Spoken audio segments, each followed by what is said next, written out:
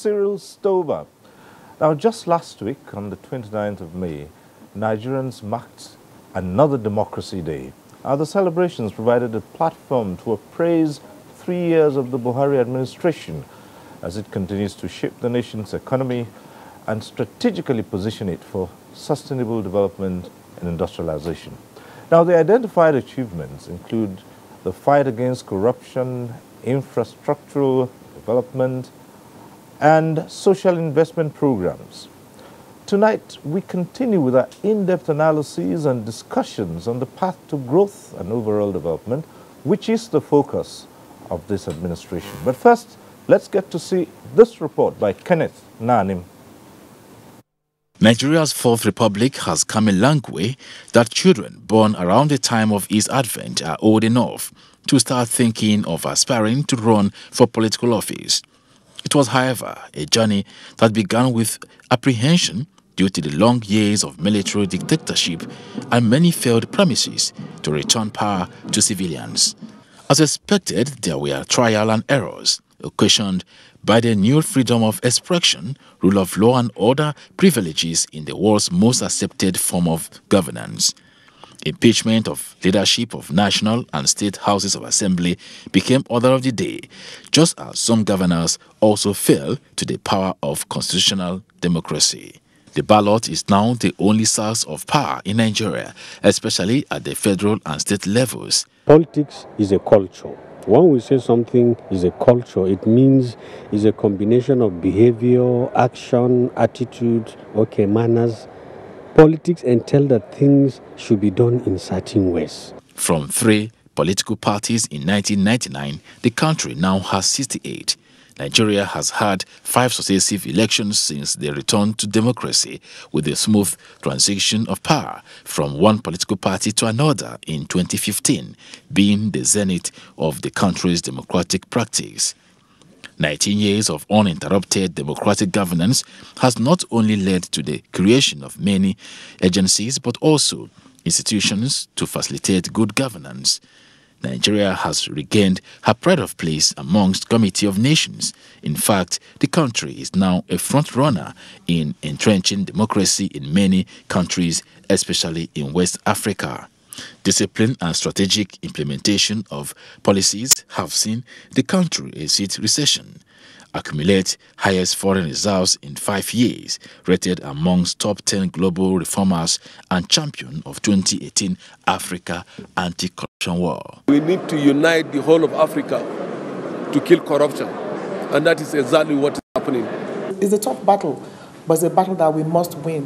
What this means is that Nigeria is taking the lead in tackling the issue of corruption in Africa. Fight against insurgency has also experienced a remarkable success.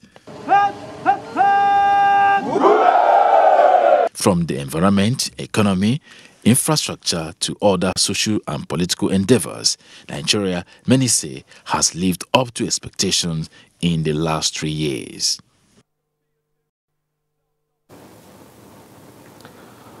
Well, that report sets the tone for tonight's discussion. Let's introduce our guest to you as we prepare to take in the discussions on how far with Nigeria's development this past 3 years. We'd like to welcome to this program Buba Galadima. He's a former National Secretary, Congress for Progressive Change, CPC. That's the old CPC. As a member of the Board of Trustees of the APC, and a member of the National Caucus of the APC. Thanks for joining us tonight. Thank you, sir. All right. We're also joined by Festus Keyamo, a senior advocate of Nigeria. He is Director of Strategic Communications of the Buhari 2019 presidential campaign. Thanks for being here tonight. Thank you for inviting me. All right. We'd also like to welcome Dr. Tunji Abayomi, a constitutional lawyer. Dr. Abayomi, it's nice to have you with us tonight once again. Thank you. And also joining us here in Abuja is Farouk Adamu Aliu, a former member of the House of Representatives. Thanks for being here. Well, also joining us from our Lagos Network Center is Senator Olorunimbe Mamura, former member of the Senate. Thank you for being with us tonight, Senator Mamura. Thank you very much. Thanks for inviting me. All right. Okay, as we always do, we acquaint you with the procedure of the program. At the appropriate time, you can get to join in the discussion in the studio. The various platforms will be on your screen. We advise you take advantage of them. However, for those who will be phoning in, and we say this every Tuesday without fail, for those who will be phoning in at the appropriate time, once your call gets through to the studio, do us a favor, turn down the volume of your TV set. Just reduce the volume. That's the way to avoid the hurlback or the echo. And the best way to know that your call has been passed through to the studio is you'll see your name on screen. Once you see your name written on the screen, it means your call is through to the studio. We advise that you go straight to the point, you ask your question or make your comment. Don't bother too much about the greetings, just go straight to the point. And we also advise that you keep it as short and straightforward as possible so that others can also get on the platform and make their contributions. So once again, thank you for joining us tonight on NTA Tuesday Live. 3 years of change, and tonight we'll also look at how far and what are the achievements and what are the challenges. Let's start off tonight and put this question to our guests and say, it's been 19 years on a general note, unbroken democracy. How has Nigeria fared within this period? Me? Yes, let's start from you. Thank you, Cyril. First, I would want to express my shock and surprise that I would be one that is sitting on NTA that I had not watched for 19 years. Really? Yes. Why not? Several reasons. Okay. I don't want to go into that. All right. I am here, and I appreciate the invitation. When I was invited, I never thought it was real. Here I am. Right. So here before I came, I had series of arguments with those before me in my house. Most of them thought, was it a setup to extract certain words from your mouth that will lead to a detention? Or is it a real invitation to discuss the realities of our moment? And when I was coming, Sir Mike Adeju, a very close friend of mine, told me that ask the producer or the NTA managing director whether he has written his letter of, he has written letter of his resignation by inviting you to participate in this program. I said, I will find out. So here I am. And I think there are a lot to discuss in the country. We are on edge. There are a lot of contemporary things happening. For me, some of them are not what we have bargained for. Because we've been in these trenches to bring about this government for a long time. From January 2002 to date.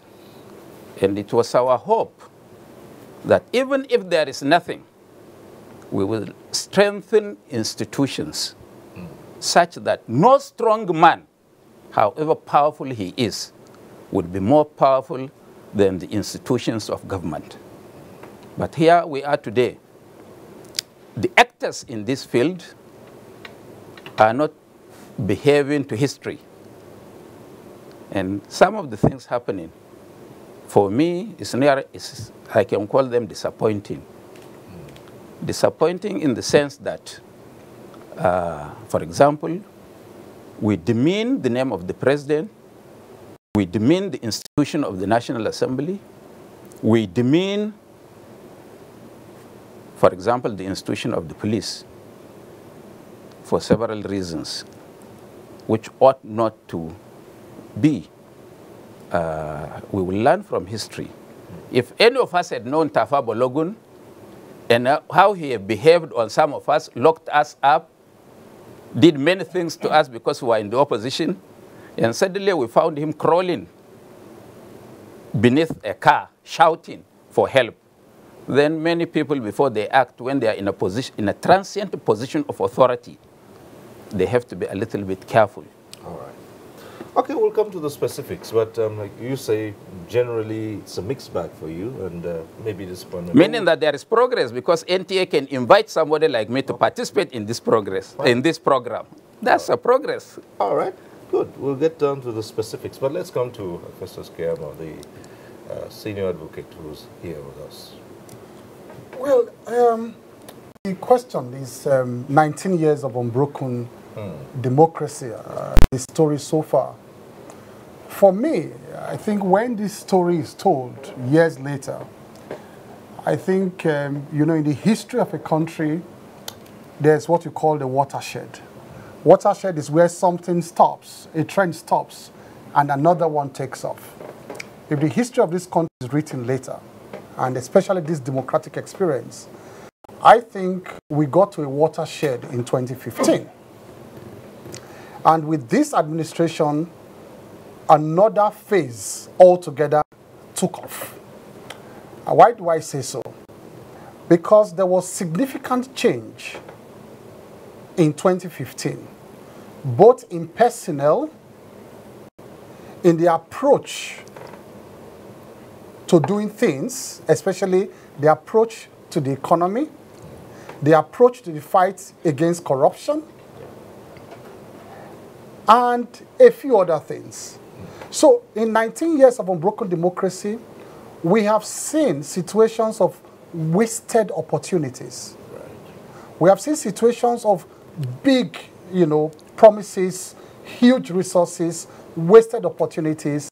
And right now, for me, I think for the first time in 50 years in this country, despite the challenges, we have some focus, we have some direction, and I have never been so hopeful, Cyril. I've never been so excited about the future of this country, especially with policies that are put in place now. If these policies are maintained, if these policies are pursued with single-mindedness, I think we are headed somewhere. I've never been so hopeful. All right. And words. And Dr. Abayomi, you were with us last week. So take it off from where we left off and seeing how far we have come. Is it also some disappointment for you? Well, I believe it will be well with Nigerian nation. A nation is not judged by singular achievements, by a singular achievement. I think if we rate the nation from the sector of governance, we have maintained democracy for quite a while now. That in itself is commendable. Those of us that fought against military dictatorship, at least we have some level of freedom and human rights.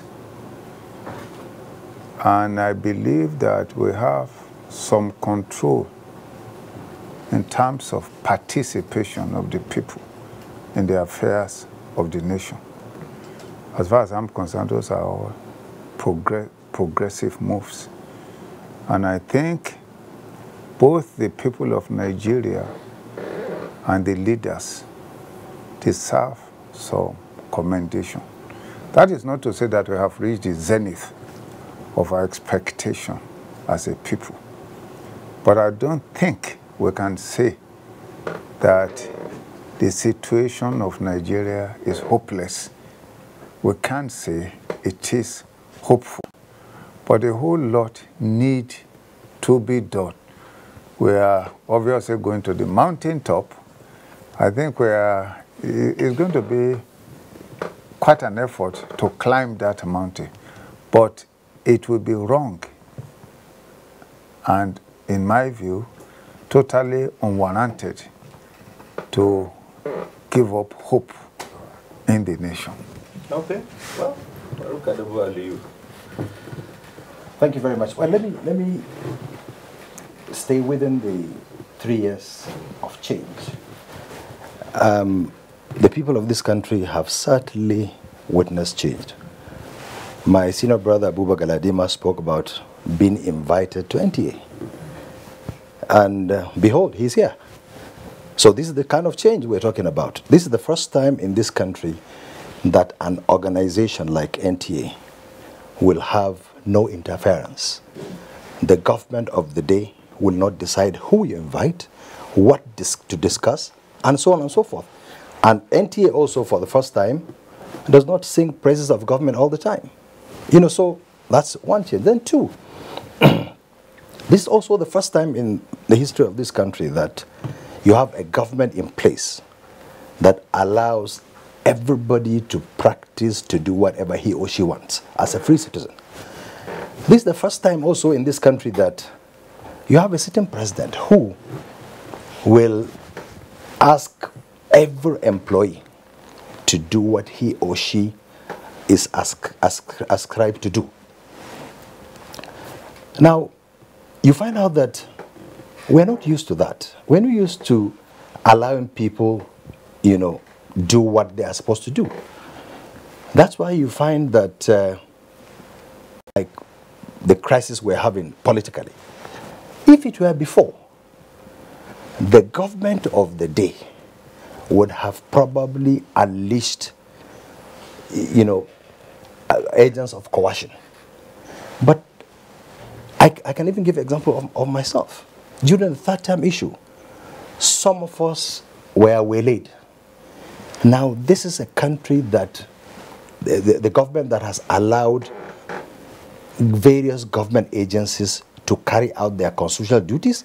If you do it rightly, so be it. If you do it wrongly, you will be held responsible. So at least this is the change in the right direction where people or government agencies are allowed to do what they're supposed to do.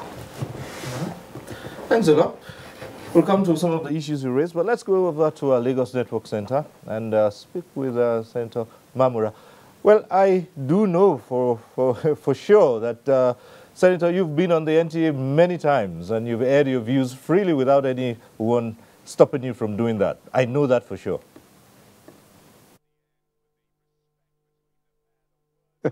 Seriously, yes, that is very true. And let me also join my colleagues over there to say that the issue before us, 19 years of non-interruption in any way of the democratic process, I think it's something to cheer. And I always say that, remind ourselves that democracy is not a destination. Democracy is a process. And it becomes self-refining based on new realities, based on new experiences, and we all need to continue to work at it. So, to the extent that for the first time we're having this long, relatively long, 19 years, is something to cheer, like I said earlier on. Having said that, I want to believe that what we need to work more on is our institutions. The institutions of democracy, the judiciary, the legislature, the executive, the civil service, the security services, the media. I think reasonably we have a free press, which is very critical to democracy. So when you put all this together, you will say that we are not doing badly as a nation. Yes, we are not saying that everything has been smooth, that we haven't had the rough edges, but then we need to continue to work at these things. Again, I think the 2015 election is quite significant because that was the first time in the history of this country that you will have the opposition taking over from the ruling party. It never happened before, and that is something to cheer as well. So, so far, so fair, we're going to work at it all, together. And we also need to work towards building what I call shared national vision. because it is when we have a shared national vision, that is when whoever is there will not matter, because we already have a shared vision that whoever is there at a given point in time will follow in the best interest of Nigeria and Nigerians. All right, thank you so much. We'll return to you in a moment. But let's begin to look at some of the specifics now. And let's stay a little longer on the political landscape. Would you describe it now as all-inclusive, level? Are we developing the kind of political culture that will steer this country in a good position for the future? Well, Cyril, let me say, it's very difficult to talk on specific legal terms when there are legal luminaries like Dr. Tunji, Festus around. As most Nigerians know, we have three arms of government: the executive, the legislature, and the judiciary. And of the three, the executive is the weakest. Is the weakest. While the legislature have the constitutional responsibility to make laws for the good governance of the country and has supervisory role on the activities by oversight functions on the executive. And the judiciary has an overall responsibility to mediate between private individuals and these arms of government, or between the arms of government. The executive doesn't have such powers at all over the other two arms of government. Maybe I can be corrected by the constitutional lawyer who is here. So I regard this as the executive is the weakest of the three. Now, we have certain things at stake which started during the tenure of General Obasanjo. He had his excesses, he had his weak points that even led to an attempt to impeach him by the legislature. And definitely Nigerians know that he was thoroughly rattled. Thoroughly rattled. In fact, he had to invite his former colleagues, other statesmen, President Shagari, General Yakubu Gawan, to mediate and get him off the hook. Because the legislature had such powers, especially Galina Amba, that they wanted to really cut him to size. I said today, despite an attempt by the legislature to exert their authority, their constitutional responsibility, they are hindered. Because I read in a newspaper just before coming here that they invited, the legislature or the Senate invited some key personnel of government, namely the Minister of Petroleum Resources and the Minister of Finance. And they decided not to come. In civilized clime, that could have earned them a straight sack. But unfortunately, it is not yet uhuru for some of us, because we fought for social justice, we fought for not only freedom of expression, but freedom of rights all our lives. Yet, we are not seeing this at the end of the tunnel. Why? If any arm of government is not allowed to carry its constitutional responsibility, then we are heading for chaos. Law courts give judgments which are not obeyed. In a civilized country, like the ones we selfishly want to copy, oh, like it's done in America, oh, it's like it's done in Britain. If the courts say anything, the president will be shivering to obey. But here, ordinary servants in government will decide not to, they will choose whether to obey or not to obey, depending on the body language of their superiors. This would not augur well. We want to build strong institutions, not only the arms of government, that will stand out and decisions made by them are taken. If the investigator in the US can order that all Trump's properties across the country should be checked by the FBI, because they were looking for an evidence whether there was any nexus between the accusation that Russia interfered with the elections in US, and that was done. I just want to see if any court can give directives that any governor or chairman of a local government can be investigated in that manner, and it stands. So it's not yet Uhuru, as we may seem or think we are getting somewhere. Of course we are getting somewhere. We are making progress, but not that progress that would have been there by now. All right. Okay. Well, so what are those things that are standing in the place, standing in the path of building strong institutions? Is it that the politics is interfering with firming up our institutions, or? Well, you talked about political culture. I wanted to look at it from a different perspective. When you say whether 19 years has afforded us the opportunity to build some kind of political culture. And I think you used the phrase whether the level playing field, whether the level playing field. And I thought the angle from which you asked that question is access to power by different groups and the type of tolerance, you know, we have within the system. So I would like to answer it from that angle. And I think that my major worry is still that the political culture still allows a lot of, you know, money. It's heavily monetized.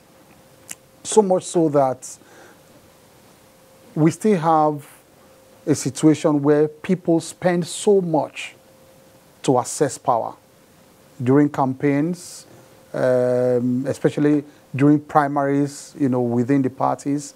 You won't believe that at times even the money they spend in primaries is even money they spend, is more than the money they spend, you know, in the main elections. Because they say a delicate, like Abiola said, MK Abiola said one time, said, a delicate affair is always a delicate affair, you know, where you spend so much money. So I am still worried about that type of political culture where we spend so much. And that is also one of my worry about the, you know, not too young to run bill that was passed. And I was telling somebody recently, I said, are you sure that the rush with which the elites and those in power in the National Assembly rush to pass this bill, are you sure they are not passing it for the benefit of their children? You know, because I think the excitement, we took the excitement overboard a bit. When they said a 25, a 30-year-old can access certain political offices, do you think it's the children of me, you know, the poor, who are still looking for jobs at that stage? It should be the children of the rich that just left university. They don't have anything to do, but the father has enough money to put them in public offices. So we still have, it's not about passing the not too young to run bill. There's still a lot to do about money politics. How do we remove that political culture? How do we, you know, recalibrate it in such a way that people can access political office without spending so much? Another worry I have about the political culture is about ethnicity and religion that has crept into our political culture. So much so that people want to access power from the platform of the ethnicity and the platform of religion. And we've seen that in the past 19 years, where people, you know, raise all kinds of sentiments, political sentiments, you know, from religious angle and ethnic angle. It's just to access power. And when they access power, they forget even the platform upon which they campaigned. People who say they are true Christians, they are Christians and they want to access power because they are Christians. Those positions are reserved for Christians. When they get there, they don't profess to be true Christians. When people say they are Muslims and they want to access positions because they are Muslims, when they get there, they don't profess to be true Muslims. And so on and so forth. Some people say, okay, certain positions should be accessed because they are from this part of the country. Does it mean that when you are now in that office, like maybe a minister of aviation, and you are an Igbo man or Hausa man, Yoruba man, people from your ethnic group will not pay for flight tickets again? Because so these things don't make sense to me at times. They don't make sense. So this kind of political culture, I think, is still a challenge. Money politics, ethnic and religious politics, it's still a challenge, for us. And I think we need to work on some of these things. All right, Dr. Abayo, how do you see this? What perspective do you see this? I think it's important to recognize that poverty is a threat to democracy. And in the midst of uncaring poverty, it is difficult to have good government. A whole lot of the problem of Nigeria is actually a factor of poverty.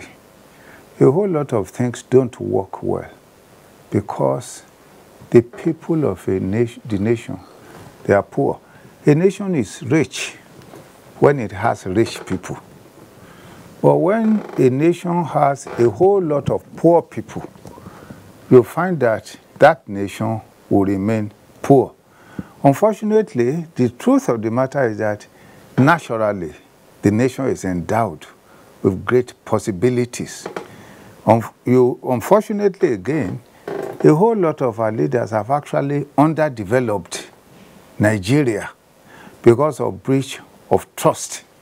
Because if you take a look at this nation at the beginning of this great journey, and I'm talking of getting out of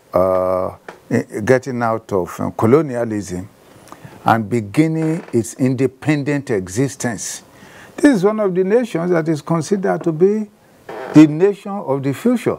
I always give the example of my principal, who was the son of an Italian general, Guy Garigillo. The son of an Italian general.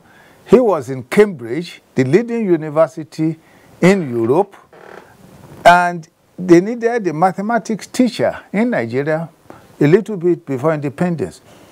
The family was very happy to surrender him to Nigeria because they saw this nation as one of the great nations of the future. Right. But now I asked him a while ago what happened. He said the nation suddenly disappeared. So the other issue is that the nation, great nations also have great people as mentors. Now, in our nation, if we take away the initial leaders at independence, independent leaders, we appear to have lost people who are willing to stand on strong values and take a position. That's why, for example, what Festus is talking about, that's why we have that problem. Money politics, people cannot, the people are so impoverished, they will go to any extent in order to have that money. A hungry mind or mouth that cannot understand the language of persuasion. So if we are going to make progress in Nigeria, one important aspect that the government must work upon is the economy of this nation so that the nation can work well for the people of Nigeria. Okay. So somehow both are linked. The kind of politics you play, because you, to a large extent, will have to determine how you run your economy. There are also political factors. So, see, let me look at it from another angle of elites. The political elites of this country. We are the problem of this country. Because, you see, when it comes to stealing money, when it comes to sharing, we are one and the same. There is no difference between an Igbo man or a Fulani man or somebody from Bayelsa. We sit down together, share the national resources, and then go back to our villages and tell them, look, that Christian is not good or that Muslim is not good. Now, we, the elites, have beaten the masses so bad that, so shamefully, this government is trying to show that, look, these are your enemies. When people are taken to court, citizens will come out on the street. I mean, when government is asking, look, we are suspecting elite A has taken this of yours. Now, instead of the people to ensure that, look, is it true or not? But we, the elites, would sit down and make sure that people come on the street to demonstrate because an elite is being challenged to explain source of wealth. So really, You see, I want the masses to first of all understand. I, Farouk Adamo Aliyu, a Fulani man from Jigawa, and Festus Keyamo from Delta, are a family. He visited me some 2 weeks back in my hometown in Birnin Kudu. I mean, so if any Fulani man in Jigawa sees a Christian from the other part of the country as his enemy, the masses of this country should know that, look, it is not true. Now we have somebody in the president who has come to say, look, let me fight the elites for the first time. Let me challenge you, the elites. Let me, of course there are mistakes here and there. Of course there are things that are excessive. Of course there are certain things certain government agencies do wrongly. But in good faith, the masses of this country should understand that there is a change. We are used, like before 3 years ago, we are not used to this kind of thing where elites will be taken to court. Because it's a new thing. It's a new thing that, look, governors, former governors, and so on. And look, for those who say that only those in opposition, one day, someday, we in APC will not be in government. So let the government in power go after us. Which means if we continue this cycle, that if you come into power and steal and do things that are not right, just because you are protected, someday, one day, you will leave power. So if we continue like this, someday, you will not see a corrupt government official. So to me, this is a challenge that the masses, not also, the masses need to understand that, look, the government of the day is trying, with some mistakes here and there, to look, who are your enemies? Your elites. They are one and the same. Our political elites are one and the same. So I call on all of us, the elites, first of all, to have the fear of God, because we are people of faith. You know that one day you will die. As a Muslim, when you die, the total burial cost of a Muslim is probably 500 or 1,000 naira. The total cost of a Christian, rich Christian, would be millions. But to the dead person, to the dead Muslim or dead Christian, is one and the same. So the earlier we understand that, look, there should be change. Let's cooperate. Where the government is going wrong, let's all of us unite in unison as one people. You don't say a herdsman just because he is a herdsman. All of a sudden, you have forgotten the life of a thief man and life of a full animal. It's one and the same. We shouldn't play politics with people's lives or livelihood. We, let me give an example of Benue State. Benue State is an APC state. So whatever happens in Benue State, the projection is that APC is failing in that state. But some people are giving it religious and sectional interpretation. Now, and you find out that some of our leaders, maybe the governor of my state is not performing well, he will try to hide behind certain things. So these are the things that I need the masses to start checking us, the elites. All right, our first caller is already on the line. We have calling in from Umar here, Joseph. Hello, Joseph. Go ahead.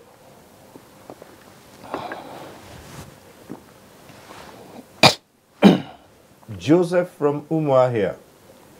Yeah, good evening. Good evening. By the moderator, and good evening, gentlemen. Yeah, please, I want to say that I think by now, the Nigerian politicians should fix and join President Muhammadu Buhari to know that he has come to develop Nigeria political system into another way. For we to cue in with what is happening in the United States of America and the developed world. And in such a way, they should try to imbibe and know that the interest of Nigeria is important and the interest of the citizens is important. One of the problems we have been facing all these years is that the politicians have not been realized what politics is all about. That what they come to is, what they think about is how to make their own selfish money, how to steal Nigeria public funds and then go away by fighting out or using out all forms of tricks, developing all types of ethnicity, religiosity, and the rest of them. But we must know that patriotism, bettering of our country, bettering the citizens, should be the watchword of every politician. But what they think of is how to loot the treasury. If you look at the problem of President Buhari now, the problem is the corruption that has been eating deep into the fabric of the politicians. And now he made them. The same crop of people are still there, especially in the House of Assembly. And they are disturbing, saying, no, Buhari cannot implement change in Nigeria. It will not happen. That's what they are telling him. And he himself do not know how to wage this war. But we believe that when sanctity is being placed, I think everybody should follow up the order. For an instance, Nigeria is practicing a presidential system of government now, not parliamentary system of government. And in the presidential system of government, all the appointees of the government remain with the executive for goodness sake. They are not answerable to the legislature. They are answerable to the president. No.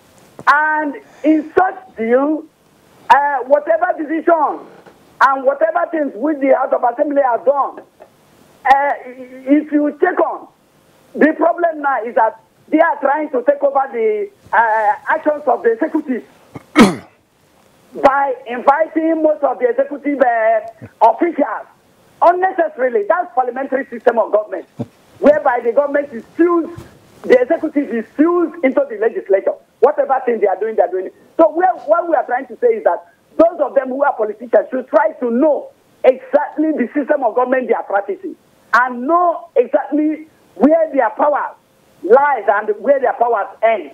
I think there should be a kind of harmony between the legislature and the executive. But that should be when true people are being elected into public office. And the sanctity which we are talking about will take place. Thank you. All right. Thank you very much, Joseph, from here. Well, we'll go straight over to our Lagos Network Center and ask Senator Mamora, well, you listened to Joseph there and some of the things he said. Perhaps you just respond to that, and when we come back to Abuja, we'll ask both the senior advocate here and the constitutional lawyer to put us in true perspective if those things are the way he said them. But, Senator, over to you. Well, thank you once again, Cyril. Yes, I listened to my colleagues over there and the last man that phoned in. I think the first thing to say in terms of political culture, which was the issue you raised earlier on, I think most importantly for us to appreciate is one of the most important pillars of democracy, which is the rule of law. The rule of law is critical. And to that extent, everybody in the system, particularly practitioners, must learn to submit to the rule of law. It's very, very important. I have always argued again that the fault is not in our stars. The fault is in us as practitioners, particularly the political elite. The issue of religion was mentioned earlier on, the issue of ethnicity. It is the elite that manipulate religion, ethnicity for their own selfish purposes. That is the political elite, not the common man on the street. So, when it is convenient, and of course it's an issue of convenience, this issue of religion is thrown in, this issue of ethnicity is thrown in, just to achieve certain selfish ends. The second thing to say is the issue of values in the system. By virtue of my own position in the last presidential election as the Deputy Director General, I had countless sessions with individuals and groups of people explaining the whole concept of the change mantra. And essentially, it comprises of three components. The first is rebirth, the national rebirth. A new way. When you talk of rebirth, something new, a new way of doing things. The second component is rebuild. And what are we rebuilding? We are rebuilding the institutions in the system, the institutions that hold democracy. Because individuals come, individuals go, but the institutions will remain to sustain democracy. So we need to rebuild the broken walls or dilapidated walls of our institutions. The third issue is restoration. And what are we restoring? We are restoring values to the system. Because the values that some of us grew up with, are, they have been totally degraded, so to speak, because of years of not doing things the right way. So these are the components of change that we talk about in APC, which the present government is trying as much as possible to achieve. We must restore values in the system. Honesty, integrity, good neighborliness, and of course, being your brother's keeper. It doesn't matter who that your brother is. It doesn't matter who that your neighbor is. Whether Fulani, whether Yoruba, whether Igbo, it's your neighbor. So these are the things that will hold us together as a nation, and then we can then build our democracy gradually over time. All right. Okay. Let me respond to that corner. Okay. Because I have the instinct in the parliamentarian has struck me. Now, I have an advice for the government. You see, the government needs to ensure whenever National Assembly calls any member of the executive, must appear, honestly. And also the members of National Assembly should know there are some trivialities, there are some issues that they don't need to call people. And because the members of the parliament are also closer to the people than even those in the executive. Because members of the parliament, when they go to their constituencies, the constituents know them, not a minister, not, all these big guys in government. So I think the government of the day should ensure. In fact, government should penalize any minister who refuses to answer call of National Assembly. Yeah. All right. Well, there's also the issue about whether people are a bit confused about the parliamentary or the executive system of government, or Dr. Abayomi, is it that the legislature within this period has been overstepping its bounds? Well, or has been acting within its constitutional provision? I think it's quite important for the legislative department to understand its job and not to confuse it with the job of the executive. If you take this issue of invitation, often it's just totally unwarranted, in my view. All right, let me just ask you to hold on a while, and we'll continue in a minute. Yes. I have this caller from Kaduna here. A caller from Kaduna. Hello.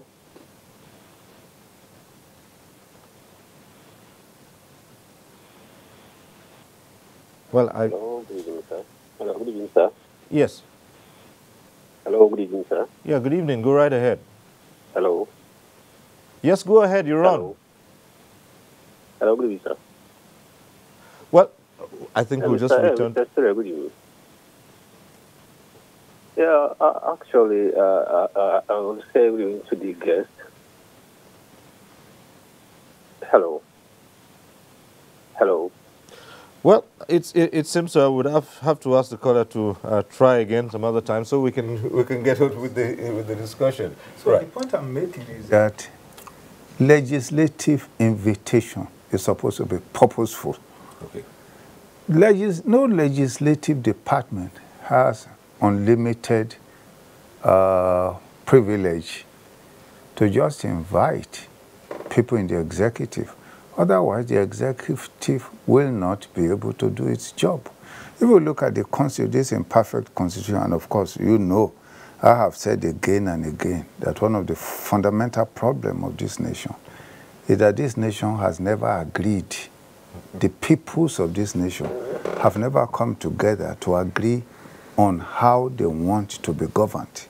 Because it is not a government that gives a nation a constitution.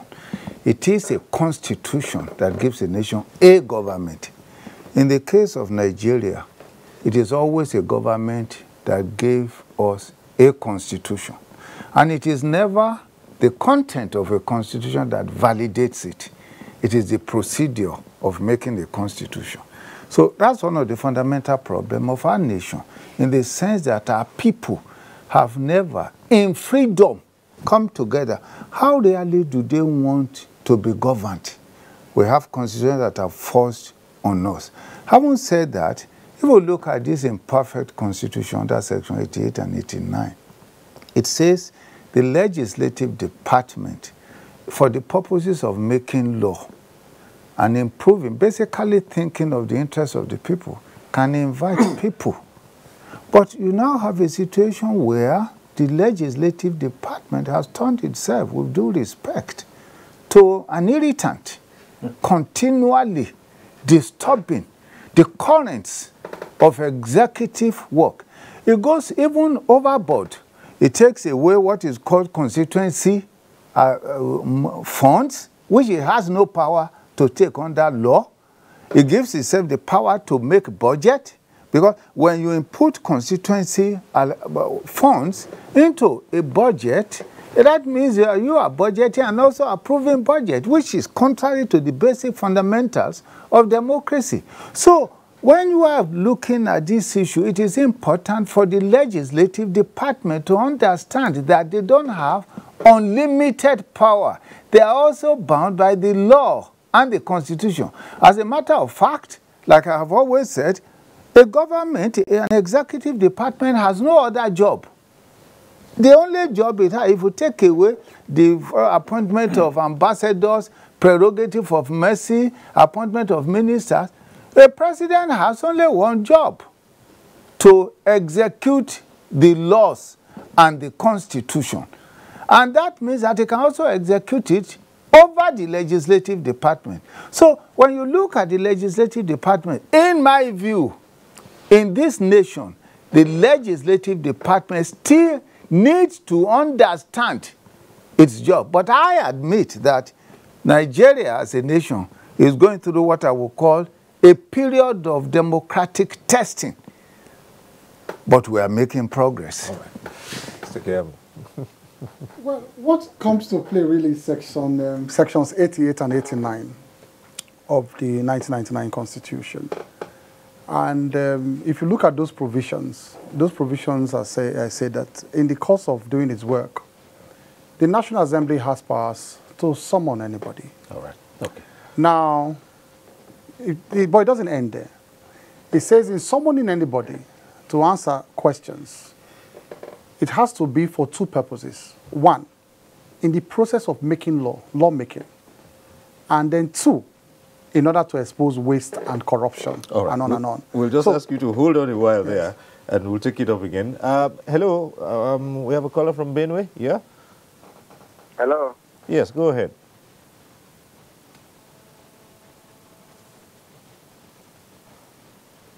Hello, are you still with us? Good evening. Yes, good evening. Good evening. Go right ahead. Hello. Oh dear. Paul, you're on air. Your name is on air, so just go straight away. Hello, how is it? Okay. I want to analyze the issue of the 3 years of change. The 3 years of change, which is quite progressive. And but what is lacking in this change mantra is the issue of national integration. And this lack of national integration is because of the disunity among the three arms of government. Most especially the National Assembly, they are more disorganized. They are not cooperating with the federal government, the executive at all, because of so many reasons that that are personal to them because of selfish ambition, greediness, and corrupt attitude. The problem of our political system is because they don't have a political ideology. The political ideology is lacking in three arms of government. Had it been we have political ideology, we will be working in one direction, like political culture. We will be following the culture. The culture is a way of life, a way that is pertaining to behavioral pattern of a life of a society. But because there is no focus, no ideology, and no political culture, that is why the country is not having a focus on what actually we are pursuing.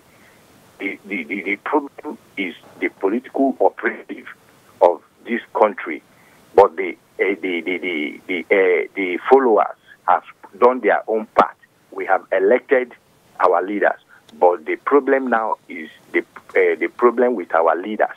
Our leaders are not properly carrying out their functional roles, which are supposed to benefit the indigents of our country. Okay. So please, I want to conclude by saying that greed, the selfish ambition over ambition has beclouded the mind of our National Assembly members. That is why there is always a rift.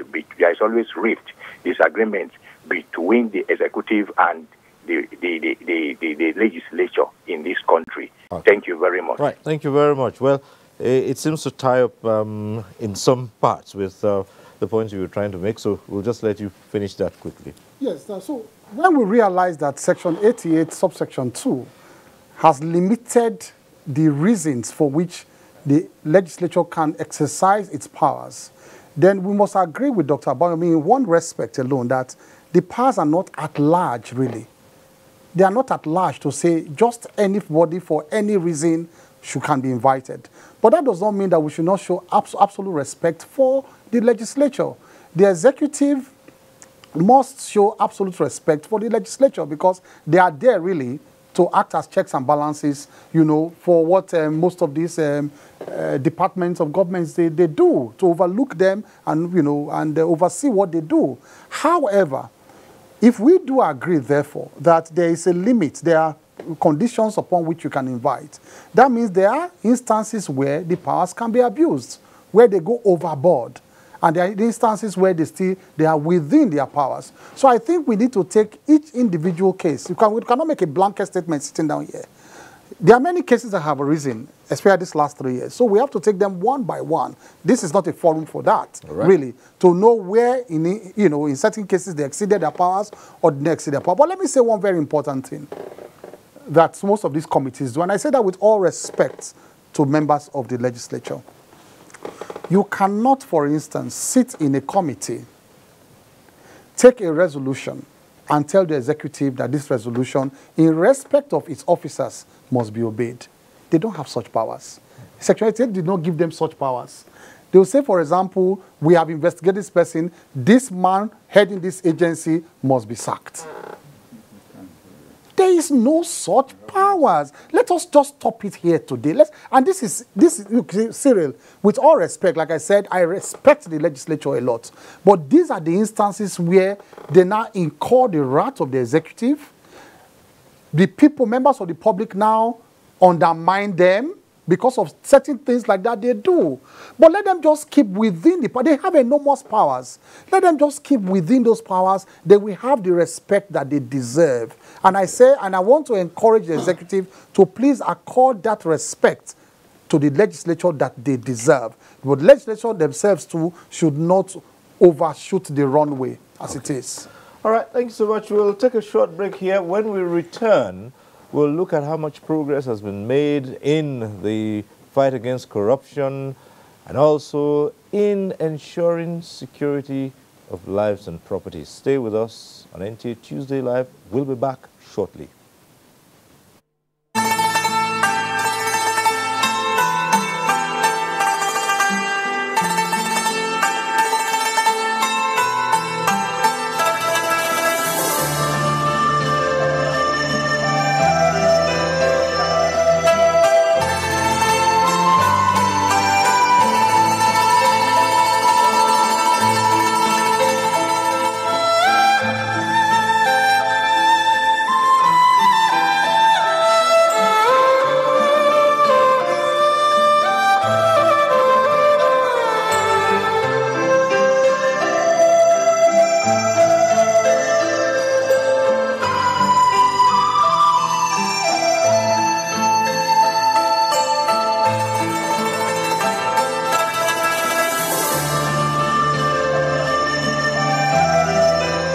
Sinoni Restaurant, serving authentic, delicious, and healthy Chinese cuisine.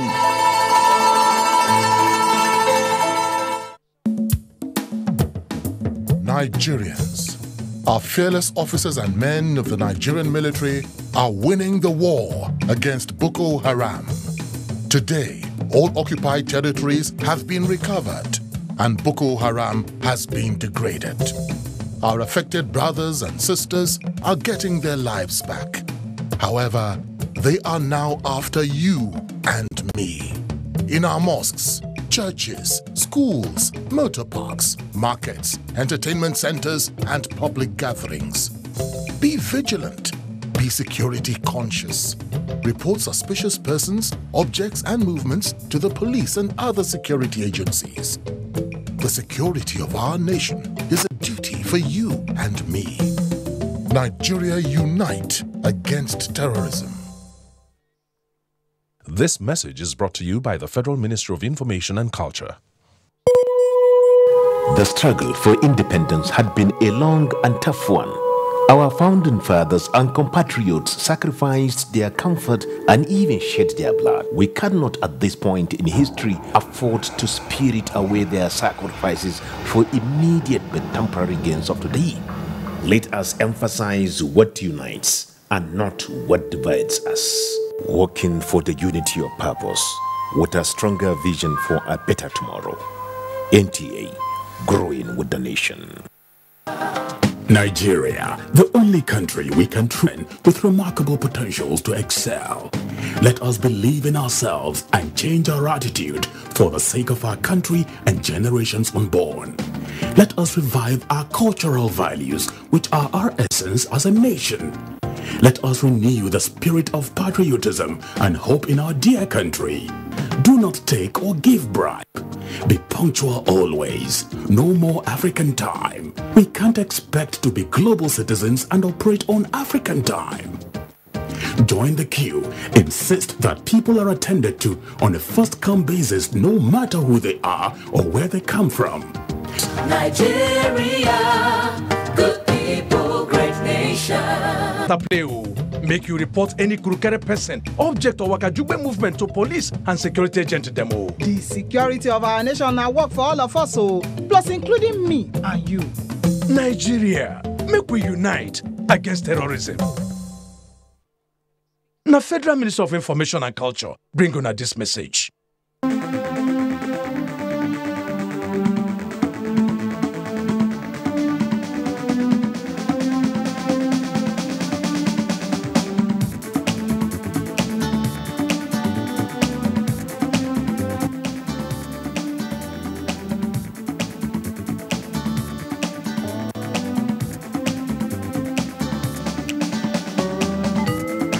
NTA Tuesday Live, a network issue-oriented innovation talk show. Thanks for staying with us. Now from the studio, we took out the cameras to talk to the citizens. Here's what they're saying.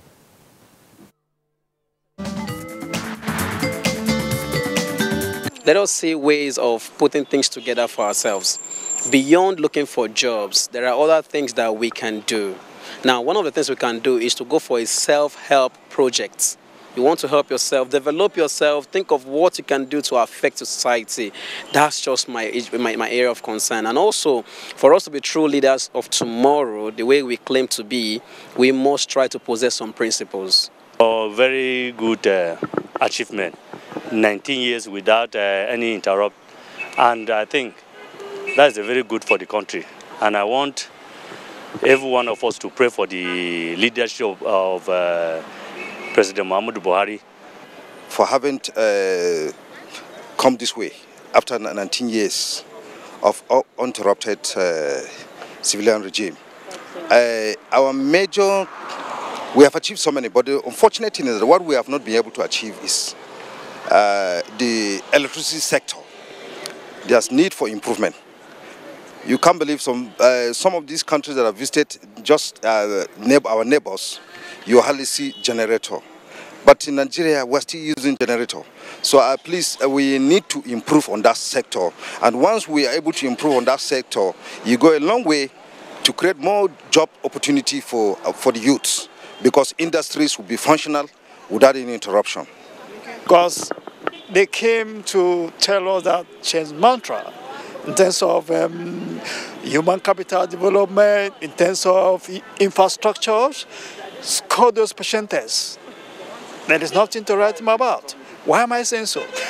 I have really traveled by road, some of the country, not by air. I decided to take that by road.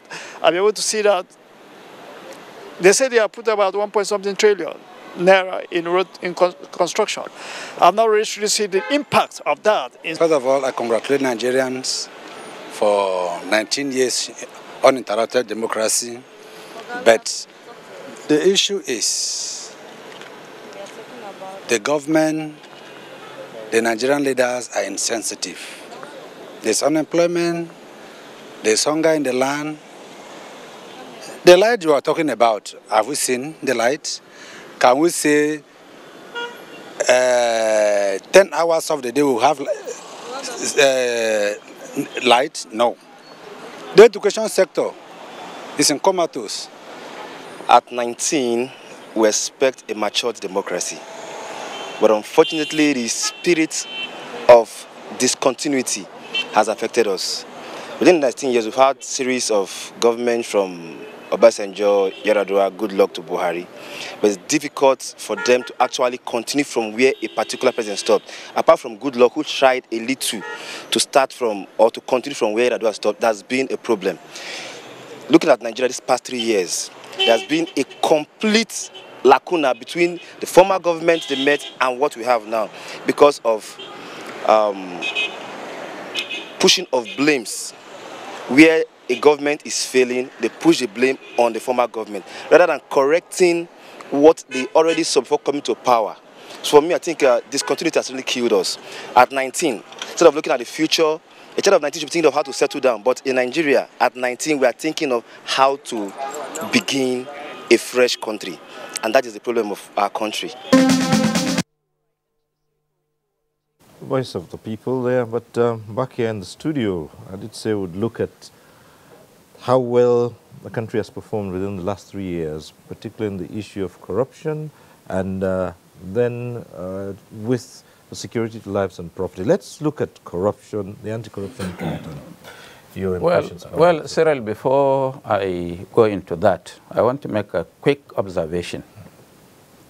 We have a lot of problems and rancor all over the country, which includes security and some economic issues. But what are the root causes of this? The root causes of this is that, for example, I spoke about strong institutions. Political parties are part of these institutions. There is no political party. Take my own APC. For the last 4 years, the board of trustees of the party had never met. And I attended only one national caucus meeting of the party. These are environments where people from different parts of the country come to talk about issues and be educated, and when they go back, they can educate their communities on what the government is doing. Now, this lack of communication between the government and the governed is the source of major problems that we find ourselves deep inside in this country. And as far as we could not establish that nexus of communication between the people and government, we would ever continue to have, we would ever continue to have problems. And this answers the issue Farouk was trying to raise and the issues Mamora was trying to raise. Farouk had been in these trenches for a long time. Mamora came in 2015. He was even educating people on certain concepts of this change. He is excluded. People who have no locus, interlopers and intruders took over government. What do you expect them to say or do? They don't know anything about why even the party was formed. How do they communicate with the people? I'm coming. In the issue of corruption, people make a lot of wild observations on this because they think that they see certain people living in affluence, but because the people are connected and because the people are close to those in authority, they are not being investigated. But the issue, if I were an advisor on this matter, and if I can say my mind, we are misdirecting the fight against corruption. The fight against corruption is not to chase political enemies or to catch people and send to jail. Why can't we try another aspect of it, another way of fighting corruption? Preventive. You don't, just like the policeman will stand by the corner and allow you to commit an offense before he arrests you. Why does he have to allow you to commit the offense? And there are a lot of ways you can reduce corruption in this country that it will not even happen. If I'm a consultant, I will give a 1,000-page view on how it could be done, and it would be effective. I'm coming. And even the issue of security that we are talking about, we say a lot of things. Take Zamfara. People are killed day and night, and the information about the killings are being suppressed. And other people on the other side see it as just sectional, that government is responsible because they are ignorant. The people that are being killed in Zamfara are nearly equal to people that were being killed in Yobe, Adamawa, and Borno. The governor is never found there. Anytime. I'm sure in the last 7 years that he was governor, he never slept 7 times in the capital of Zamfara. Is it not a serious issue? What I want, or what I would want to say is that in the issue of fighting, for example, insurgency, it is not for the military, because I made a statement on BBC, and the military replied me by calling a world press conference in Maiduguri and called me a liar. Let me say it is history. But what I'm suggesting is that for you to fight this insurgency and deal with it once and for all, the military must be prepared to move, take territory, and hold. They cannot stay in one place in trench unless they are attacked. Then they respond. It will never work, because for 1,000 years, the insurgency will continue to be there, because those people are on the other side, you are on this side. This is my take on this. Okay, we'll return to that, but we have a caller on the line from Kaduna. Sani calling in from Kaduna. Hello, Sani. Right, we lost that call from Sani there. I think we need right. to correct an impression that he made, that it's only political opponents that this government is going after. That's the view of many people. I didn't say that's what they are doing. Okay. It is the view of majority of the people. Okay. Now, you go to the streets, Festus. You go to the streets, they will tell you they are arranging to, they will arrest this, they will arrest that next tomorrow, they will do this. And all the people that are being mentioned erroneously or rightly are people that are viewed as political opponents or political competitors. Yes, but then when you say it is the majority, it is not right also for you to say it's majority view. Where is the majority coming from? Where did you do the census that you know it's majority view? It's just a view by those people who are fighting back when corruption is fighting them. Right. It is the views of the opposition. And I have said it over and over again that because we help them to repeat these things, people now think it is true. It is not true. The president cannot sit down in his office and say, I'm going after political opponents alone. People have been sacked from this government who have been indicted. They have been investigated now. They'll be taken to court. APC members are in court.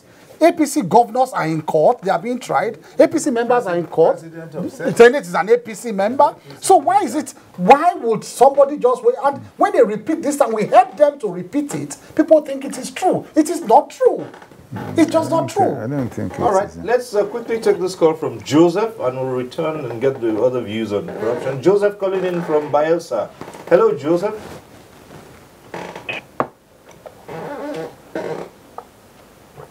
Joseph, are you there? Yeah, hello. Yes, go right ahead, Joseph. Yeah, my own contribution is that this country for the institutions to be strengthened in this country, I think there should be a steady power supply, because that will enable the institutions to function in such a way that will increase the rate of employment. Then, according to the not young rule, like my elder said there rightly, it's just that law is basically for the children of the rich. If the monetized political system is not reduced in the country, that will not come to the children of the poor. So then, that aside, the president in his bid is trying best. The level of insincerity among the appointees is too much. Someone will come on air, talk things that are not real. That will not take the country to. All right, Joseph. Right. Thanks for calling in. Okay. So, yes, Dr. Abayo, how far would the corruption fight? Well, the first thing is that in any nation, the level of poverty makes the struggle against corruption very difficult. And it also makes security a very difficult task. Because it's not very easy for a society that knows uncaring poverty to have peace, order, or good government. So we must understand that even in well-endowed nations, it's not, the issue of security is not an easy ordeal to work on, you know. But I believe that the government, every government's first and first responsibility is to ensure the security of the people. And the complication of the situation in this country makes it a little bit challenging. Well, if you look at coming into government, the government is facing a Boko Haram, fighting insurgency. It made substantial progress. And just as the nation is making progress, we now face what is called herdsmen. So the fundamental needs to be faced, and I do agree with him that the issue is not just looking at it from a superficial perspective. You've got to go into the foundation to identify what are the major problems. Even if we look at this nation, I think that the tendency, the racial, the state in Nigeria is, the less it has a capacity for insurgency, as far as I can see. So I believe that if we want to reduce the problem of insecurity and we want to reduce the problem of corruption, we must increase individual wealth and the wealth of the nation. You cannot, for example, pay a director in a ministry, in government, maybe something like 300,000, which is about how much they are paid per annum. And then you expect that he will train his child, he would have a house, he would maintain his life, he will have vehicle, and then he will have access to public money. And you will expect he won't be tempted by it. So you've got to find a way to deal with the fundamental root of corruption and the fundamental root of a whole lot of problems of this nation is poverty. The Bible says, do not make me so poor that I will curse you. So even the Bible recognizes that extreme poverty can lead to a dangerous situation. All right. Let's take this call from Abuja. Moses, I believe Moses calling in from Abuja. Hello, Moses. Good evening. Good evening. I just want to talk on, I would want to commend the present administration. I also want to appreciate I will thank God for the 19 years of the democratic rule in Nigeria. But I want to say something to you, that if a child, your child is about 19 years old and is still crawling, you won't be happy. You know, just like Alhaji Buba said, Buhari, our president, is a great man. And we all respect him. We thank God for the way God is using him. But this is not what we do, because I was part of the people that started this journey, and this is not what exactly we plan that the administration would be. In a nutshell, I will just talk on the economy, where His Excellency have tried so much, and the present administration have tried on the economy, on infrastructure, and so on and so forth. But we have a lot to do on the economy. I want to Hello. To rely on China and America and so much for our economic growth at all. There is something we call financial engineering. Nigeria should look inward if we want to develop economically. Thank you. All right. Thank you very much. At this point, let's take this question back to Senator Mamora and see just how well we performed in the fight against corruption and with the cases of insurgency, and if indeed this is the way to go. Again, thank you, Cyril. But quickly before I come to your question, I think I must not fail to address the issue of the executive and the legislative relationship. I think it's important for us not to be misconstrued out there, particularly from some of the submissions of my colleagues on this program. You see, the powers of the legislature in terms of, inviting people and all that, they are not just limited to sections 88 and 89. No. Of course, the Constitution is clear, in terms of who can be invited. Every minister at a point in time that the legislature is discussing matters that affect that ministry or department, the legislative house has powers to invite the minister involved. But having said that, of course, in fact, what the Constitution is shall attend. The president also has a right of attendance to present matters of national importance and what have you. Now, but having said that, we must appreciate that every power, whether it is executive power, legislative power, or judicial power, every power is subject to abuse. That is why power has to be exercised with caution. That is why the executive is prone to executive lawlessness, the legislature is prone to legislative rascality, and the judiciary is prone to judicial recklessness. These are things that have been established in any democratic system.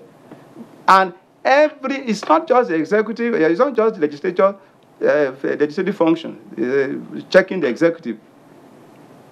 The legislature can be checked by the executive and the judiciary. The judiciary can be checked by the two other arms, that is, the executive and the legislature. The judiciary can be checked by the executive and the legislature. They all check themselves.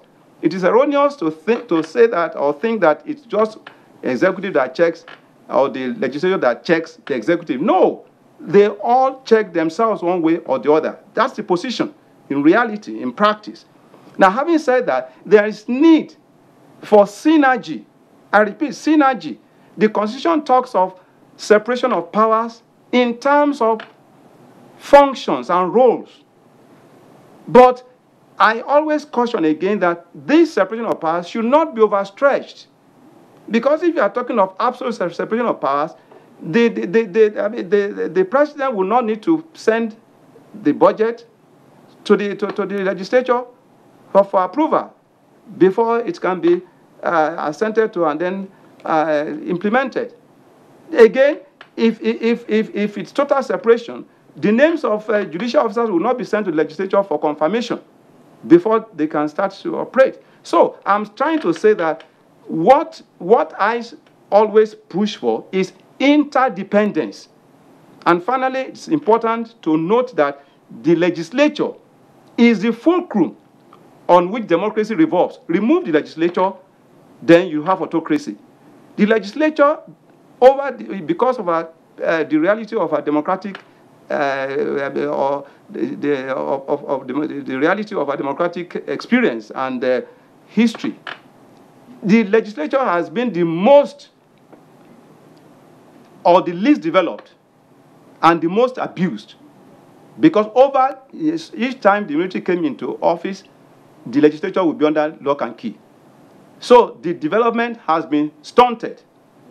That's the reality, and that's why people will go to legislators and be asking them to come and do roads for them to come and do. No, it's not part of the function of the legislature.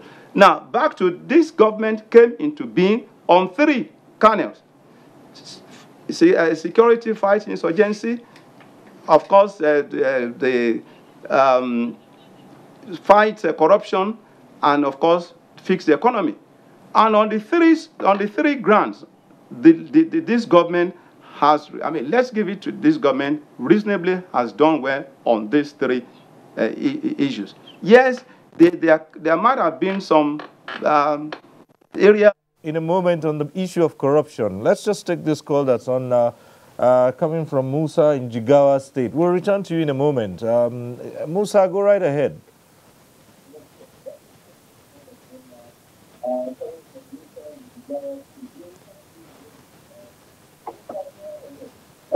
Good evening. How are you, sir? Yes, go ahead quickly. I just want to ask the 2 constitutional lawyers, or rather the first lawyer and the other lawyer, in the discussion. I want to ask what are the primary objectives, what are the primary work of the legislature? Okay. I heard him saying that why must legislature keep working on budget? You shouldn't have worked on budget. And the other person said that there are a lot of inconsistency in the system made by the legislators, saying that they have a shortcoming in their legislation, and they are overshooting on the Constitution. And I learned that legislators are the custodians of the Constitution. They are the custodians of the public funds. They conduct oversight. And what is the meaning of oversight? I think it's to check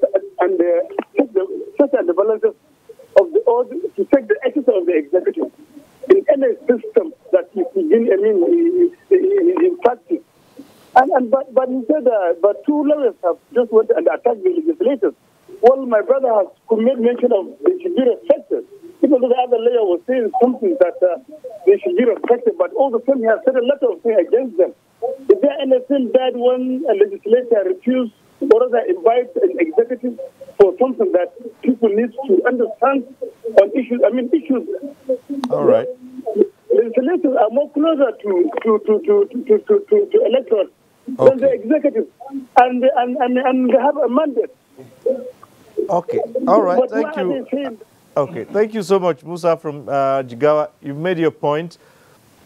I'm sure our guests they'll comment, they'll respond to the issues you raised. But let's return to Lagos, because we did cut off Senator Mamora in the middle of his talk about the successes this government has scored in the fight against corruption. Senator Mamora, sorry that I had to ask you to pause a while the other time, but please just round off what you were saying about the successes scored in the fight against corruption.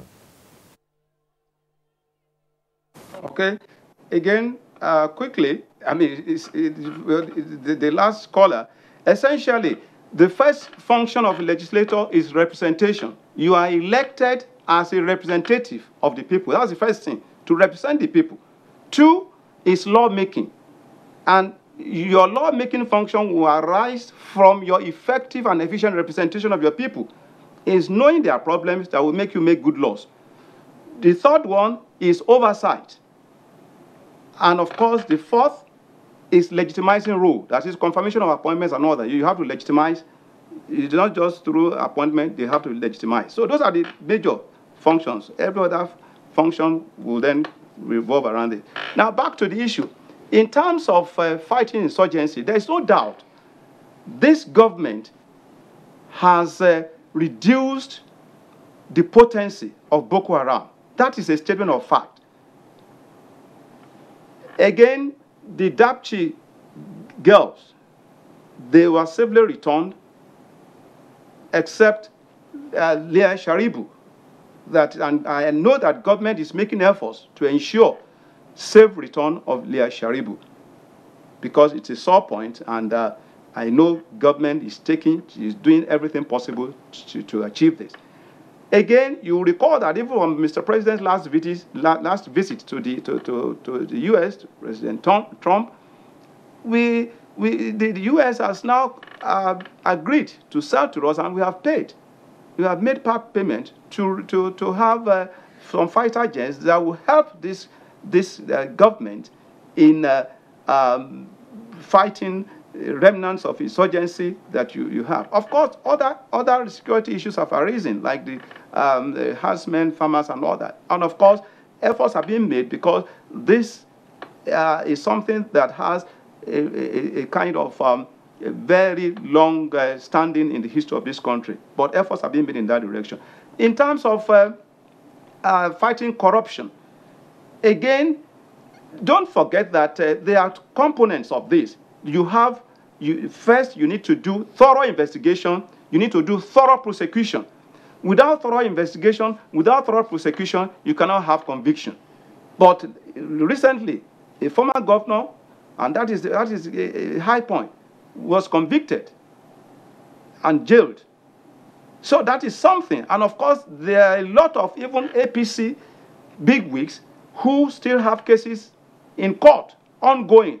It's just not an executive action. It requires the input and, in fact, the final thing by the judiciary through the court. And everybody has a role to play in the course. That's why the government put up this whistleblower thing, which is, again, it has helped the government in fighting this corruption issue.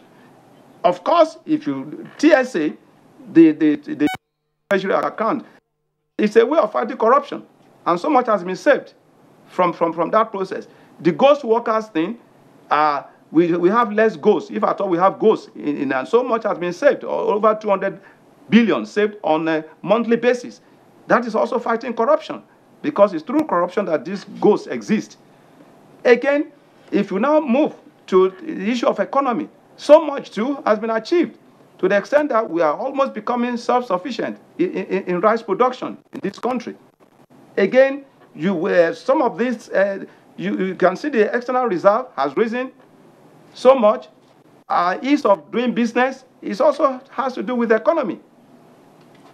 And of course, you can see that we are beginning to export even cassava. So much is being achieved, and so the government has pushed out the achievements in that sector. So much is there. So much. We'll put these other things to the other discussants, but I want to sum up our next set of questions with just 3 or 4 tweets that have come here, and they encapsulate everything we've been talking about, so that you might just look at them holistically. This one from F.A.T. Williams says, the bitterness that gave birth to PMB presidency in 2015 and the grandeur corruption that pervades the land are not issues that will bring sweetness easily. We are a people tied to lies in the past. The truth now stares us in the face, and we will. Then this other one from Isa Ahmed Mukhtar says, my elders on the national TV, my question is this: what's the way forward to reunite, just the way return to just the way it was in the 80s, be it APC, PDP, Muslims, Christians, Hausa, Yoruba, Igbo. Nigerians must reunite. Thank God. Thank you and God bless. Okay. Then, of course, the last one, I said 3 or 4. The fourth one here from Ezeme Kachi says, with the way we fight corruption in Nigeria, we can't do much. I concur with Alhaji Galadima on preventing corruption than fighting opposition. The president is distracted with the way he's fighting this corruption. Forget about the past and purge the government of corruption. So let's hear from that bit. Two things. One, you see about the insurgency. Yes. We are so quick to forget, you and I sitting in Abuja here, when the police headquarters was bombed, UN headquarters was bombed, this day, MAB, so many places. From here to go to Kano, you'll probably get 20, 30 checkpoints. Now they're not there. And so I mean, we can give this government 99.9%, honestly, in reducing this nonsense that was troubling all of us. And look, this is the first time, because of all these issues, that the government has set up military, not cantonment, division in Zamfara State, in Gusau, to fight these, insurgency and so on, herdsmen, whatever, killers, in Benue, in other parts of the country. But then the cooperation of the citizens is also needed. Because if the citizens don't give information, if citizens collaborate, if citizens don't say this is where these people are, there are limitations to what security agencies will do. And honestly, I think the security agencies are doing very well. By my advice, my honest advice to the probably president, the service chiefs need to go, all of them, so that there will be new invigoration in the military cadre, so they will know that, look, somebody is in charge. What is the fault of President Buhari if girls in Dapchi were kidnapped? You remember in this country, Chibok girls were taken. How dare the military were off their guards to allow this Boko Haram to go to Dapchi? So some of them should be fired. Somebody should be held responsible. In that regards, that's the only issues I think I have that, look, they need to go. The same way we got Buratai, there are 1,000,001 Buratai in the military, so that the people behind them can also grow. Now, fight against corruption. This government has done, if there is what is called 101%. The amount of money that is recovered is humongous. And it is true, it's not a lie. These monies are there. They are saved. And in this country, if you and I should remember that, look, this is where $2.1 billion were shared on a dining table. And how dare, like my colleagues in the National Assembly, now if one is accused of corruption or anything, the whole assembly will go to court. What are we trying to show? What are we trying to tell people that some people are above the law? Let me tell, like what Mamora said. The governor, Jolly Inyame, that was jailed, is an APC member, a member of the APC. The Senate President is an APC member. So many of them are in APC. But look, the corruption will fight back, and it's fighting back. I am appealing to us, Nigerians, that look, you, the masses, don't follow us, the elites. Don't go and get, let me give an example of this, of a robbery. Whatever happened, 30 people were killed. 30 died just like that. If it were my son, I am telling you, there will be, I will just go everywhere.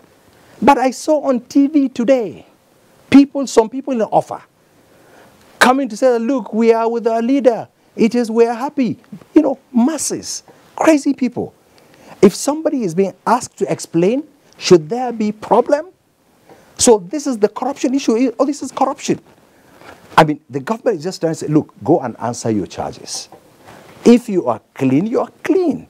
If you are not, you are not. And just like what I said, if anybody thinks that this government is after opposition, someday, one day, we will not be in power. Let them go after us. So that someday, one day, this vicious cycle will stop. You will not steal money because you know, well, if you think you are being covered, and I assure you, look, I know as a person, that of course, people that work for the president, somewhere along the line, they make mistakes. Do you know why Buhari continues to be healthy, looking healthy, and so on? Because I am sure God sees his intention, that he has good intention. Probably people working to ensure that his intention are actualized. There are problems here and there. But I also confirm to you that if Buhari's son is caught doing anything wrong, I swear with my holy books, he will put him to the gallows. So that's it. And people are not used to that. We had a president here who protected his children. But now we have somebody who said, look, go and answer your charges. And then we, the elites, are saying, no, look, this is election year. I mean, people bombard us like, why are you behaving like this? Why do you fight these people? Don't you want to win election? And Mr. President, we confronted him. He said, look, let me not win election if because of going after these people I will lose election. That's the kind of person we're looking for. All right. Well, we're in the last few minutes of this program, and there's something that's extremely important. You all have talked about strengthening institutions, and well, I do agree with Honorable Galadima. Yes, but I am asking. I tend to be confused sometimes. You talk about institutions, strengthening them. Isn't it people who are going to strengthen those institutions? The institutions can't strengthen themselves, can they? Well, so what is the process of recruiting people who are meant to look after the strengthening of those institutions? If they are faulty, isn't it a fault from the start? Institutions are crucial for the growth of democracy. But people run the institutions. Let me just say quickly to show you the problem of this nation. If you look at Western countries, institutions fight against individuals who want to corrupt those institutions. But if you look at our country, it's only individuals that try to reform, for reform. In fact, institution fights against them. So that's why we're not making, I completely agree with him that institutions are corrupt. But how do you reform the institution? You reform institutions by rules and the law that guide them. You reform institutions by norms, existing norms. You also reform institutions by leaders, appropriate leaders. Because people stand for something. So how do you recruit the leaders? People cannot, the people are reformed through education, norms, and so on and so forth. And people stand, for example, in my case, when I first joined politics, people said that you have to rig election in order for you to win. I said, no, it can't happen. In the last time I ran for governorship, I won 5 votes. 5 votes out of 3,000. That's all. I call them 5 honorable votes. And they are honorable because I said I can never bribe you to vote for me. I will not put you in any hotel and feed you because I want your vote. And I will not give you money.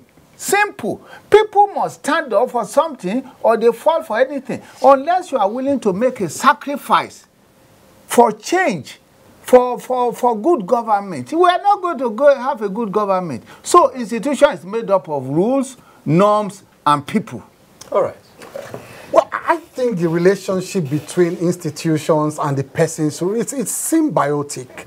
Nobody should think that it's just institutions will stand alone and function alone. I've always argued somewhere that strong persons are also need to also strengthen these institutions. Because if it were not so, if the institutions function without persons, why do you call for CVs? You look at CVs of people before you put them in positions, because the people are also essential to run the institution. If it were also just carry a mechanic to go and run the Ministry of Finance. If you think the Ministry of Finance can run without that, but you look for somebody with the correct CV to run the Ministry of Finance. So it's a symbiotic relationship. Let us not repeat this thing we repeat all the time, that strong institutions, we don't need strong men. We need strong men to strengthen the institutions. There's corruption everywhere in the world, but let me tell you the difference between some African countries and the other, Western countries, if some people are caught, in corrupt practices, in the Western world, they will protect the institution and sacrifice you. Exactly. But in this place, they will rather sacrifice the institution and protect the person. No institutional norms. No institutional norms. They will protect the person and sacrifice the institution. That's the difference. So we must look for strong people to also enforce those rules. I agree with my colleagues that the rules make up the strong institution. Rules and precepts and standards. Those standards must be enforced and maintained. So we should not ethnicize corruption. Like my friend said, once somebody is accused of corruption, the whole village comes out, he's a village person. They don't look at the facts. The first thing you hear is that they are trying to oppress our person, our son. And in Nigeria, they see it as betrayal if you are not supporting a man from your own area. They say you are betraying. And that is the kind of mentality we must change. We must not ethnicize everything and turn it down to tribal or Christians or religious sentiments. The institutions should function without these sentiments and function according to rules and regulations. That is just how to make sure the institutions are strengthened. All right. Cyril, I have a very, very big problem on this issue. All right. We have two categories of Nigerians that are very detriment to the progress of this country. The ignorant and the sycophants. These two classes of people will never unchain our country to realize its potentials. And our leaders are such that they are looking for compliant and sycophants to put in position. Why wouldn't I be anything? Because I can look straight into anybody's eyes and tell him my mind. And they know that. That is why they can avoid me. So unless we have leaders with a large heart to bring people, strong-willed people, not compliant people, and put them in position, then the institutions can be strengthened. But if you bring a compliant person, somebody who has no fixed address, just because he's related to you, either by marriage or by blood, and put him there, definitely he cannot oppose what is wrong. This is my problem, and this I see as a major problem of the country. Therefore, strengthening the institutions are a very, very difficult and high-stake wahala. Okay, so finally on this program, Senator Mamora, we'll just ask you a question. It's not about firming the institutions now, but something that was mentioned earlier about the Not Too Young to Run Act. And some have raised worries about who really would be the beneficiaries of this act. What do you think? Quickly, Senator Mamora.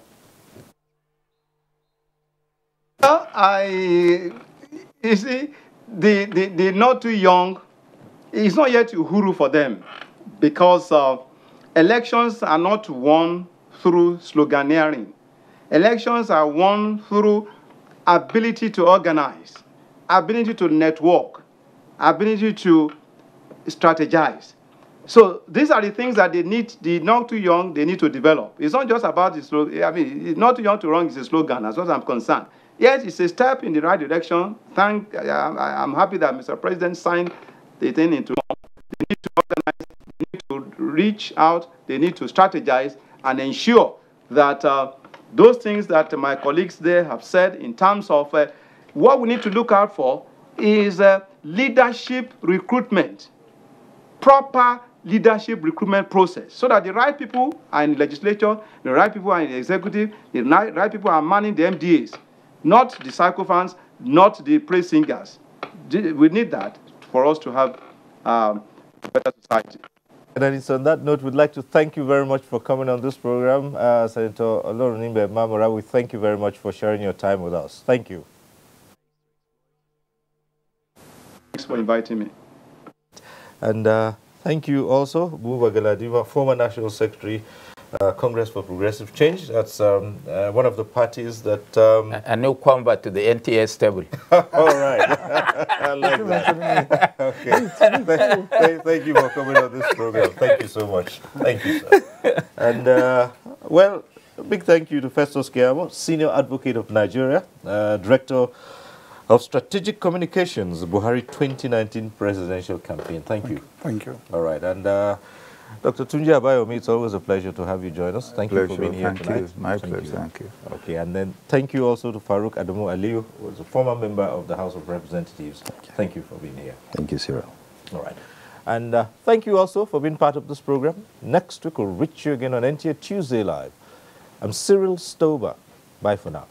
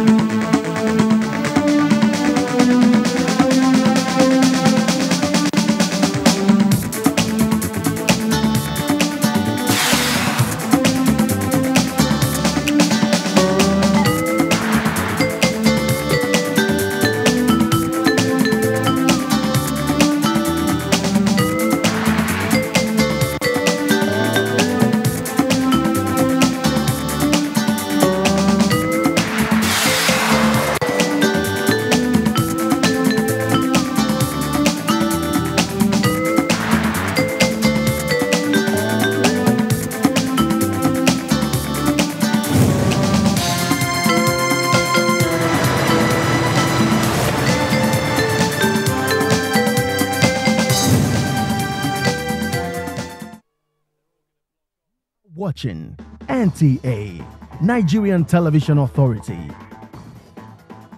For more information and news updates, visit our website at www.nta.ng,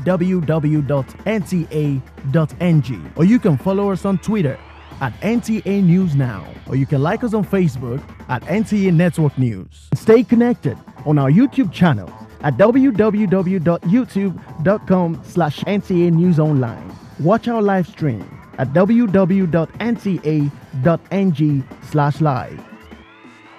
NTA, you can't beat the rich.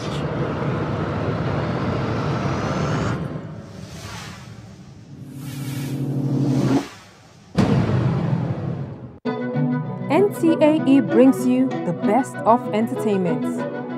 I thought I was being sarcastic. I went on to do other productions. Everything music. Hear what which one you say. If you look at the platforms of for a particular product, they call a new school playing. That thing they hot or we go carry the hair go come and got the smell. Somebody sad, you feel it. I love you. Just a little. I know this shop. They are already washed. Age is all a mindset. Delicious. To a president. They depended on you. What else can I do? Get a shower couple and dancers. Watch these programs and more on NTA Entertainment Channel 105 on Star Times. NTAE, your one-stop entertainment channel. The history of art is as old as the history of man. Man by nature is artistic when it comes to how he relates to his environment. Life is said to be an expression of beauty and art, where different materials or things are used to beautify the environment and even the human body.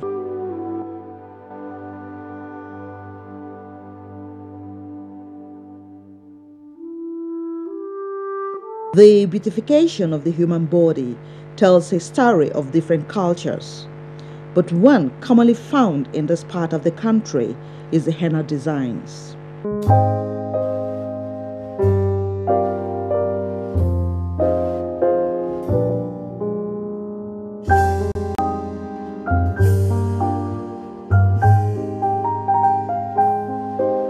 The precision in henna design is a wonder, as the creative nature of man is brought to play.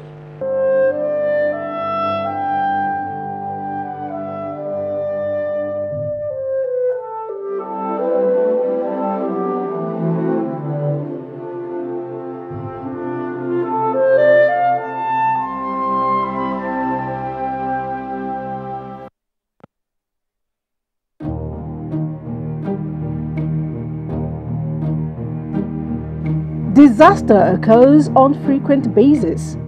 Some we hear of, others we do not. Terrorism, flood, fire,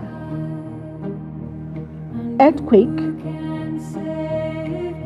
car or plane crashes, building collapse, and even armed robbery, each bringing assets and revenue loss, human mortality, and in 90% of survivors, great loss of hope. Flooding is the most common of all environment hazards, and it regularly claims over 20,000 lives per year and adversely affects about 75 million people worldwide.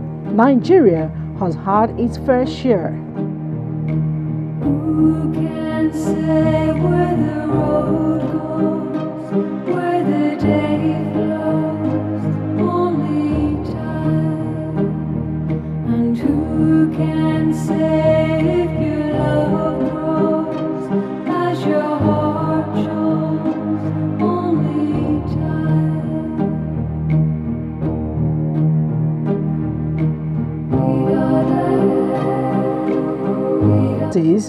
As the name implies, are not set out to happen, but they can be planned or budgeted for. Disaster management may not avert emergency threats, but it will decrease the impact of disaster where well handled. It then brings to the fore the key phases to management of disaster: mitigation, response, recovery, preparedness, and prevention. Every citizen must be well acquainted with all of them. Wishing disaster away does not avert it. Rather, as put in the local parlance, a man of valor is only identified at a time of emergency. Let us always be prepared.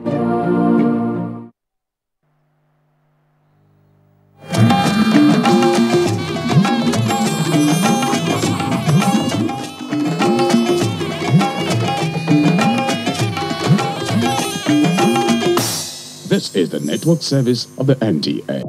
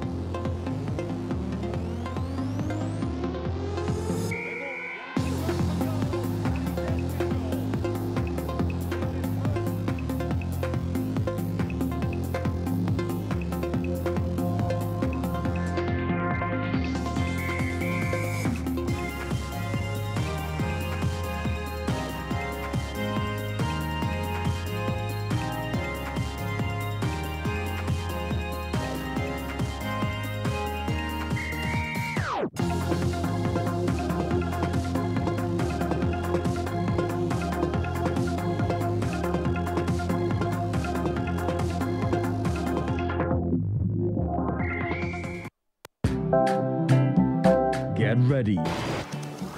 Valentine Showroom Deal is here. Valentine Showroom Deal. Yes, it's the We Connect Showroom of Love. Take advantage of this great offer from February 1, 2018.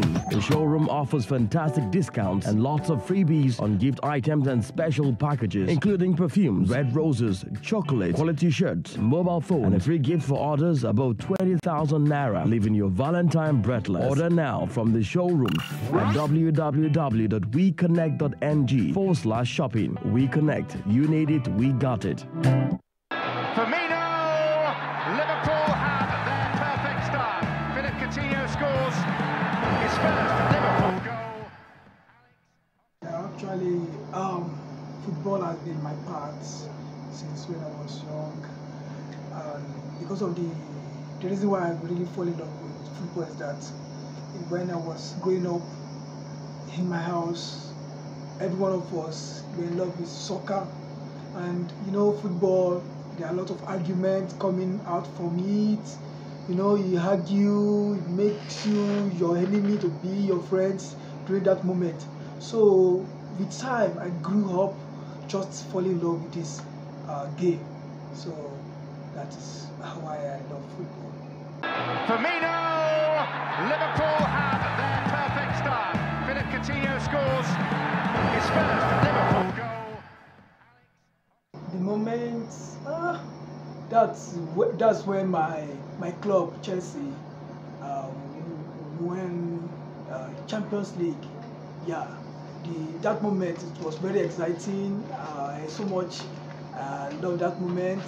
The reason because during that period we are behind in that EPL table, because everyone, they've been saying that we are the next Champions League, we are not going to feature, but winning that Champions League, that gives us automatic qualification to the next Champions League.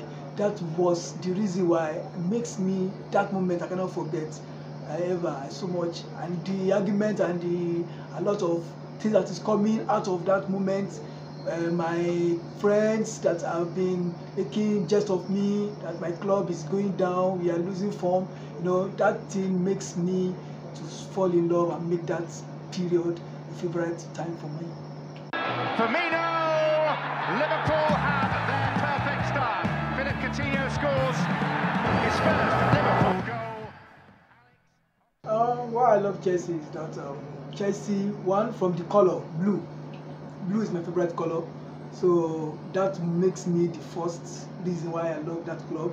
And two, the kind of players that they invested on during the time I fell in love with them, during the time of Balak, and then our Nigerian player Mikel Obi, and every one of them now makes me, I have a lot of favorite players among them, but I know that Balak was my first favorite player in Chelsea. But now if I will choose, I will choose Fabregas.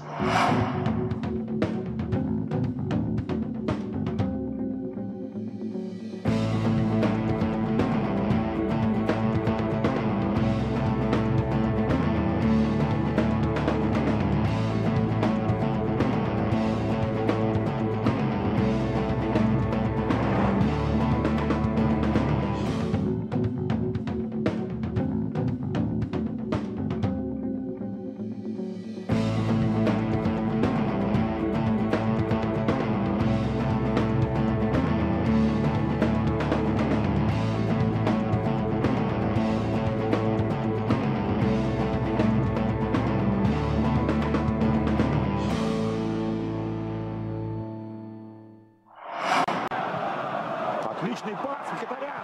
Штрафной, прострел, удар. И передача от Абамиян. Рэмзи в штрафную. И катит мяч, катит на линию вратарской. Рэмзи. Офсайда нет. Генрих Мхитарян. Первый голевой пас за Арсенал. Первый гол. Там полно ребят, которые могут на втором этаже. И Мустафи один из них главных. И... Да, вот он. От Эшли Уильямса освобождается. По сути дела, Лоранко сильно не видел Пьера-Эмерика Абамеянга. 2-0 в пользу Арсенала. Может, и лучше для Арсенала получится. Передача опять на Аарона Рэмзи. Удар с рикошета. Рэмзи, идя из центра, идет. Удар, ну, конечно. Действительно, очень трудно среагировать было на этот удар Джордану Пикфорду. Допустим, мгновение у Ван дер Сара в Манчестер Юнайтед. Как впечатление, что он не видит. Прекрасная передача. Мхитарян, Абамеянг. Офсайд. Сработали с ней игру бесспорная. И безусловно Абамеянга за Арсенал. И второй пас Генриха Мхитаряна. Ну, туда налево надо было пораньше, наверное, играть все-таки. Удар и гол. Лошинец ни по кому не работает, да? Каждого из которых вдвое крупнее. И он даже не выпрыгивает на этот. Спал просто-напросто, и Доминик Калверт-Льюин отыгрывает. Мхитарян, прекрасно, Рэмзи! И поскольку газон-то мокрый, все равно чуть слабее дождь во втором тайме, отбор уже видит Аарона Рэмзи, который поднимает, все-таки ему подопорно бьет. Рэмзи очень плотно и вот.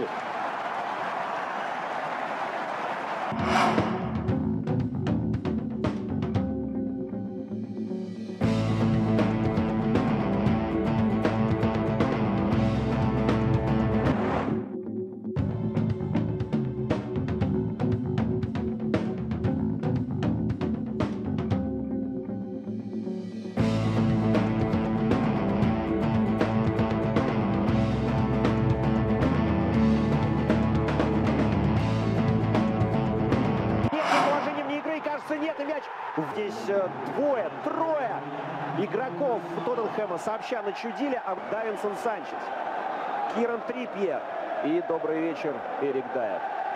И египтянин выводит Ливерпуль вперед.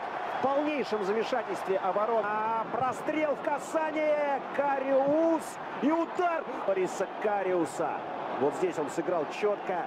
Не сумел поймать сидящий с полулета. Ну, фантастика. Ну, удивительный мячище забил. Ядро от только вышедшего на поле кенийского опорника. Удивительный расклад по владению мячом. А здесь Харич на Кейна. Там вообще-то был офсайд, дорогие друзья. Но касание. Бьет точно в Кариу. Его исполнение ничего подобного я припомнить не могу. Просто во вратаре. Так, мяч якобы там в руку попадает, но Салах снова с мячом. Что он вытворяет? Что? Не иначе, как пророк. Ке обыгрывает сколько соперников. И по мини-футбольному со штычка Салах догоняет в гонке бомбардиров чемпионата. А что там был пенальти. Но удар не по мячу, а по ламеле пробил. Он саркастически аплодирует. Бил свой 100-й. Get ready. Valentine